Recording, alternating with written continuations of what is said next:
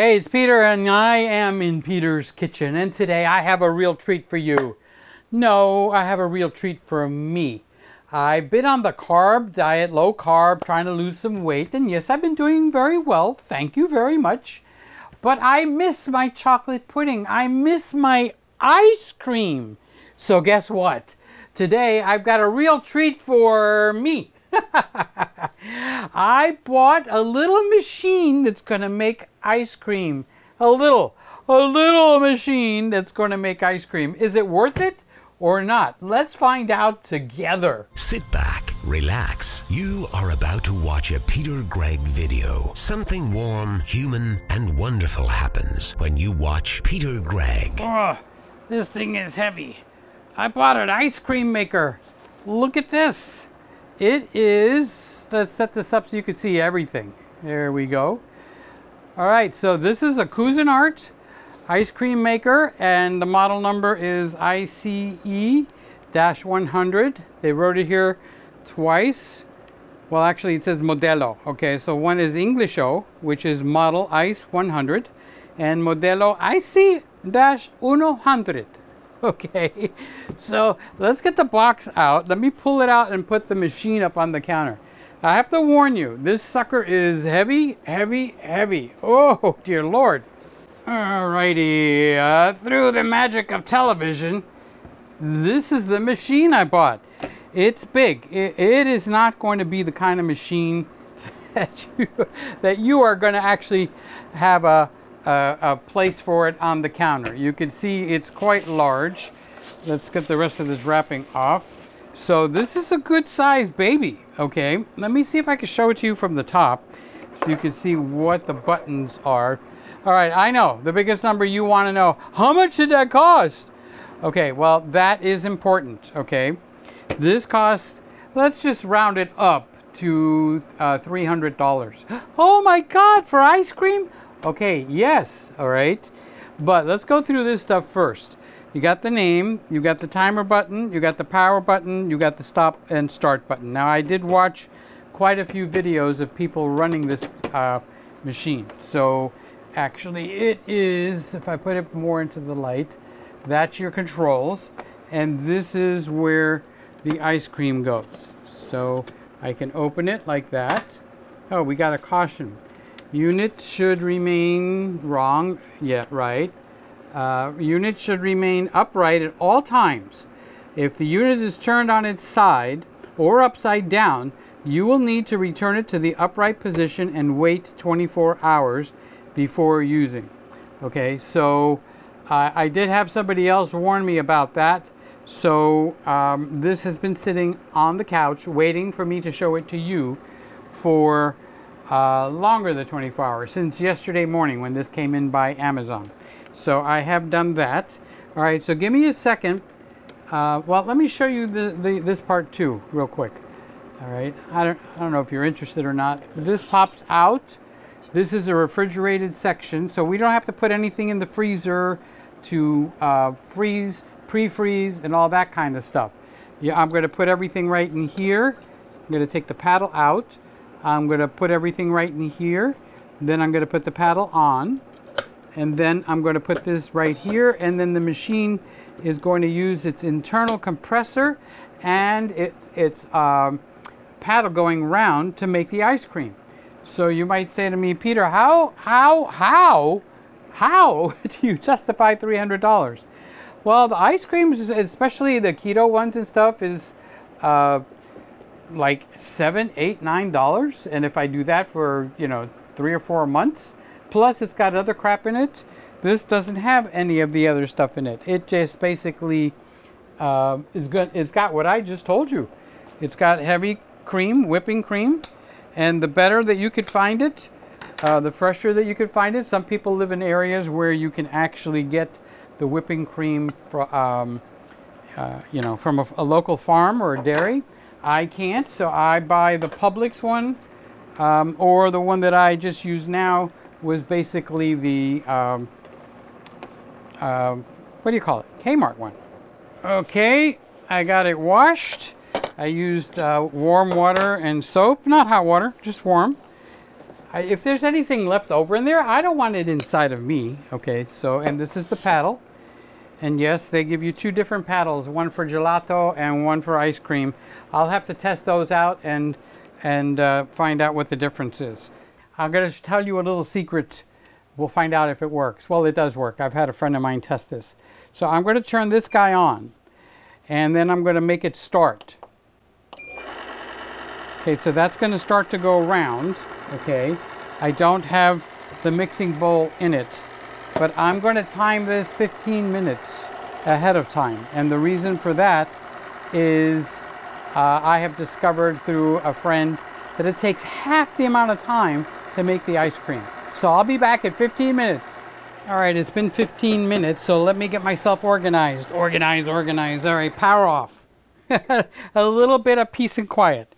Okay, so I'm going to put this, if I can get it open, in here and just drop it down. I like to make sure you guys can watch. Welcome to all the YouTube viewers and all the Rumble viewers. I appreciate both of you guys. Now, I didn't put this in correctly. This has like a little slice here, and it's got a little indentation here and here. Woo! That's cold. Okay, so I'm going to let that set down. Now I'm going to power it on. I'm going to hit the timer button, and I'm going to hit it over and over until I get down to 20. I like 23. Now I'm going to push start. All right, so this is going round and round. So I have heard through the grapevine that you pour it in there while it's running. Okay, so when I put in the 3 egg yolks, I kind of like break the egg yolks here so I can make sure, like in a bowl, so I can make sure it's not, I mean, it doesn't have any of the, whatchamacallits, the shells, okay? And then I just let the whites slip right through my fingers. Separate, clip, and trim. That's by squeezing the fingers. And then basically I get my 1. I get my 2. So, and then I get that little white thing. I don't know what it is, but that bothers me. So I don't let that go in. Squeeze my fingers together, kind of like a scissors action. Put in the 2nd egg yolk. And then I just pull out the 3rd egg yolk. Just got to be real gentle. They're egg yolks. Egg yolks break. If I squeeze my fingers together, there's the egg yolk. I mean the egg whites. They just go right through my fingers. There we go. Egg whites, egg whites. There we go. Get them down. Just got to get the egg whites between. And then I use my fingers to squeeze this. And then I've got an egg yolk in my hand. And then I let the egg yolk slide out. I take the egg whites and save them. Now here's the biggest shebang, okay? There's 3 raw egg yolks in there. That should make some people go like, what? No, thumbs down. So I put 1/4 of a cup of allulose in there. And the reason for that is because I find if you use too much of this sugar that's a different sugar, because I don't want to say artificial, fake, substitute, because some of these are really sugars. They're just not the table sugar that you and I are used to. So what I do is I put in 2 kinds of sugars. I put in a 1/4 of a cup of the allulose, but in the drawer here I keep a little container of Truvia, which is basically erythritol, whatever you call it. How come I can't pronounce that word? And no, I don't use a teaspoon. I use a tablespoon. So I take a nice big tablespoon of erythritol, and whoop, now we got 2 different kinds of sugars. And you know what? It works well. Okay, so let's put that back in the drawer. So I'm going to put this now on the blender. This is easy. You're just putting a few things in here. Don't forget the cover, because you get whatever's in here everywhere in the room. And I'm going to run this on the very lowest speed I can. Okay, all I want to do is get that mixed up. So now I just got 2 more things to add. I got to add heavy cream. I've got to add some coconut milk. Now other people use almond milk. Some people use half and half. But the basis is the heavy cream. I'm going to add 1 cup. There's almost nothing else left in there. Turn the Vitamix off. I've learned that too. So I'm going to add 3/4 of a cup, or you can add a whole cup if you want, of coconut milk. Now I use the coconut milk because I'm doing low sugar keto stuff. Okay, so that means I want lowest amounts of sugar that I can get in here. And then I'm going to put that in there. Now, the heavy cream is going to get, it's going to rise. It's going to get thicker. Okay, so let's put this aside. Heavy cream is what people use to make whipped cream and things like that. So we have something, if you beat it enough, it'll actually become a whipped cream. We don't want that. We want an ice cream base, like a custard. So this is my ice cream custard. There we go. Now you can watch it going round and round. There's more in here. Okay, so I'm getting it all out. Just scraping down the bowl, you know, the fun part. There we go. We're going to count down this 23 minutes. I'm going to close the top. Okay, look at this for a second before you go. Okay, don't get bored. Just wait. Hold on. Hold your pantyhose on. Okay. You see how the paddle is just going round and the mixture is just kind of like just slopping in there? Well, Peter, why don't you turn the camera on so that people can see? Okay, give me a break. Okay, so see how there's nothing going on in there. Okay, I mean, it's just going round and round. But the sides are cold. This is ice cold out here. All right. So as the cream and the mixture for the ice cream freeze against this bowl, okay, it's going to scrape it off. It's starting to puff up a little bit. Let me open this so you can see it. See, these things are going to rise into 2 puffs of ice cream scoops. So, but we've got another 9 minutes to go. Here we go. Guess what we got here? We got ice cream. Ice cream. Whoa, look at this. This took about 30 minutes, okay? So a little longer than I thought, but here we got the ice cream. What I'm going to do is, there's the ice cream. You want some good looking ice cream? Where is my, there it is. All right, so this is going to go in here like so. So this does not come out like hard ice cream right out of the machine. You've got to put it like in the freezer for a while. And when you put it in the freezer for a while, oh, why am I doing this here? Let me turn on the camera so you could watch.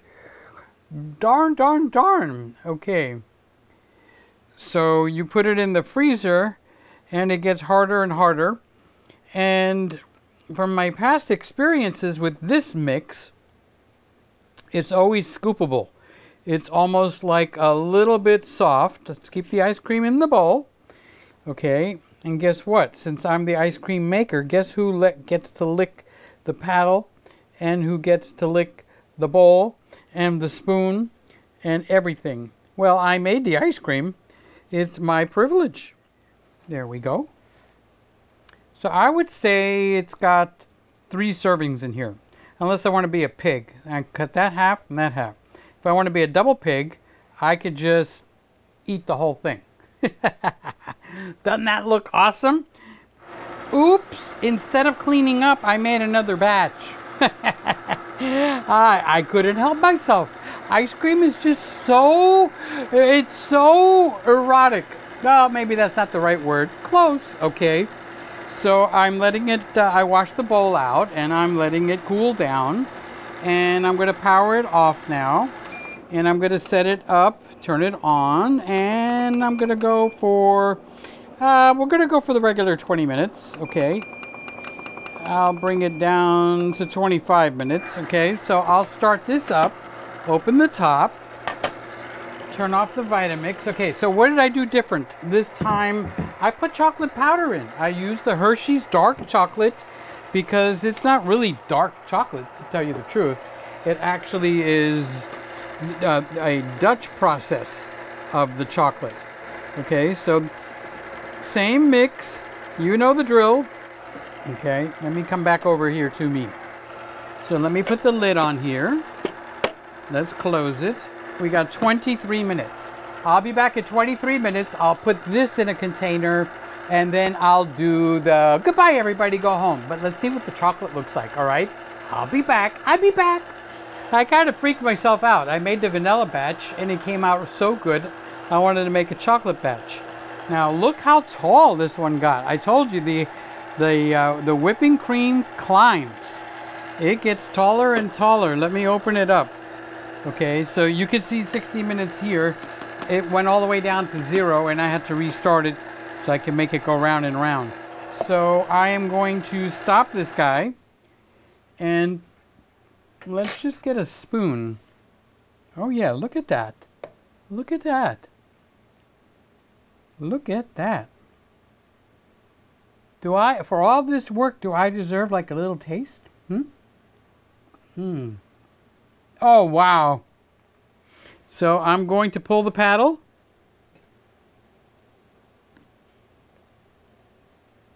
There's ice cream down there. There's ice cream over here. Oh my God. Ladies and gentlemen, we have ice cream everywhere. I'm going to put that in there. So now I'm going to scoop this out of here. Plenty of ice cream in here. Anybody want ice cream? Huh? Look, look, look, look. That's ice cream. And I'm putting it like in, this is like a yogurt. Well, it is a yogurt container. And there we go. We have got amazing, I would say we're going to fill this container up 3/4 of the way. Ice cream wants to fight with me? You're going to lose, ice cream. I can tell you that right now. There you go. Okay, so let me put the big camera on so you can see the smile on my face. I got ice cream, chocolate ice cream and vanilla ice cream. I am not sad that I bought this. This is kind of like a luxury item. So if you're going like, I ain't gonna spend $300 just to make me a little bit of ice cream, then ice cream is not for you. But for me, chocolate pudding, potato chips, which got solved with bacon chips, ice cream, chocolate pudding, desserts, they are gone. And I find myself like, I want some, but because I'm eating high fat, I feel okay, okay? It's not like I'm craving them. But now, let's see what happens when I put this into my my eating pattern. I'll probably have, you know, on the weekends or special, on your birthday, on my birthday, on President's Day, on Congressman's Day, on the Garbage Man's Day, on the lawn cutting day, on the pool guy's day, on the I flushed the toilet twice day. I'll have excuses to have ice cream. I had a really good time making this show. Catch you later. Thank you for being with me. Oh, what do they say? Subscribe? Ring the bell? Yeah. Do that. All right, Peter from Peter's Kitchen. Catch you later. Bye-bye. Whoosh. You have just watched another Peter Gregg video. Something warm, human, and wonderful happens when you watch Peter Gregg. Thank you for watching.